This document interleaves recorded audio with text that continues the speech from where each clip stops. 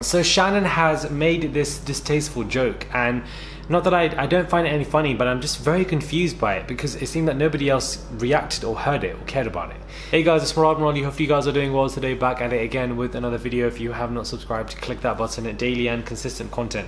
Now, I don't understand this, and you know, Asaya is basically doing some kind of challenge, and he puts his hands up for the challenge, and she says, "Hands up, don't shoot." So I think this is, you know, a direct reference to hands up, don't let me hands up, don't let me the police brutality that is going on in the US that affects a lot of black, brown individuals, especially black individuals in the US, where, you know, it's a whole hands up, don't shoot, as in like my hands are up, you know, you don't have to kill me, as if you've killed so many people that don't like me, I don't have to be another number or stat for you guys.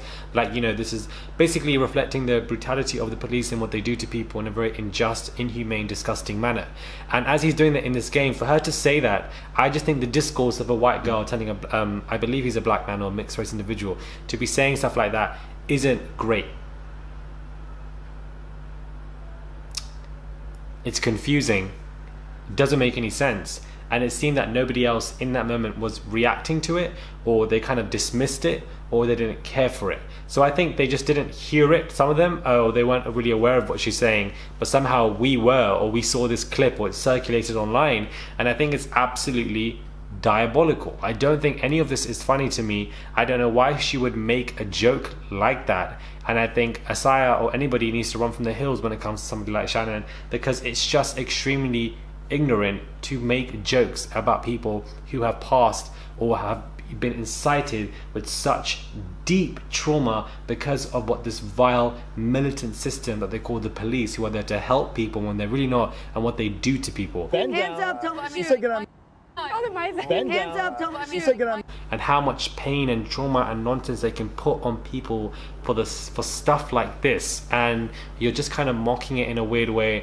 I don't think she had any evil, malicious intent behind it, but it doesn't justify why you're saying it or explain why you needed to say it in the first place.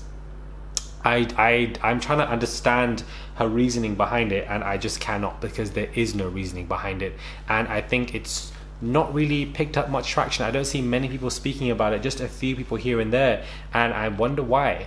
And I wonder why this girl hasn't been told off by Love Island producers, or why this wasn't cut off from the producers, because stuff like this and language like this is simply not on.